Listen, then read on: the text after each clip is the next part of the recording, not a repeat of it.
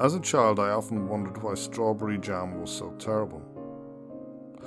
Why the fruit had been transformed into little brownish rubbery pellets and trapped in a watery jelly which seemed to me to have nothing to do with the red, tasty, soft summer fruit allegedly preserved in the jam.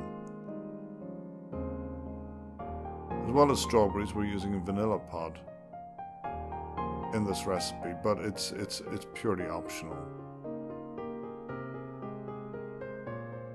Use half a vanilla pod if you're worried, or you can just leave it out. But the lemons, we always use lemons when we have a low pectin fruit like strawberries. But it's not only about the pectin.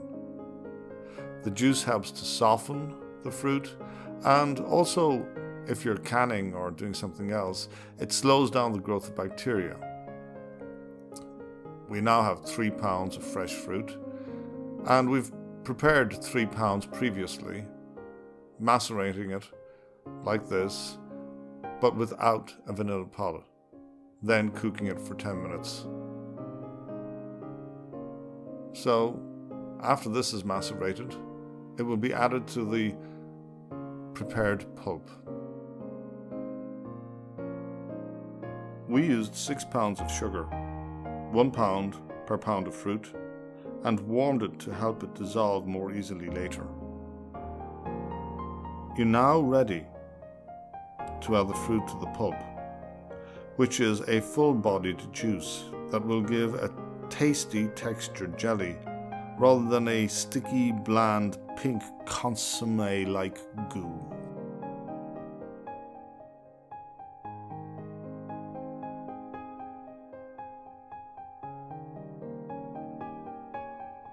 When you add the sugar to the fruit, it is important to stir it in fully. You don't want it lumpy or sticking to the bottom of the pot. While waiting for the jam to reach a rolling boil, you have time to prepare the jars and put them in the oven to warm.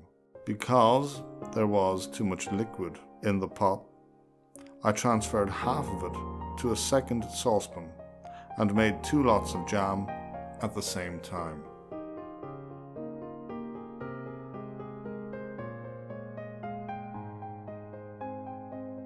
After about between 20 and 40 minutes, it depends on the amount of liquid you have, the level has dropped, a jelly begins to form around the foam and on the spoon holder. So you can see it there on the spoon.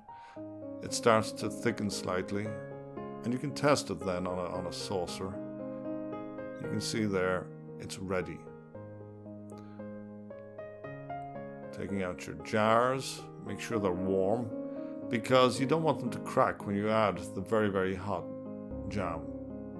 Be careful too of fruit, because the fruit pieces will splash when you pour them into the jam. Gloves are essential when you're tightening the lids if you don't want to burn your hands. Then it's ready to be tasted. Bon appetit.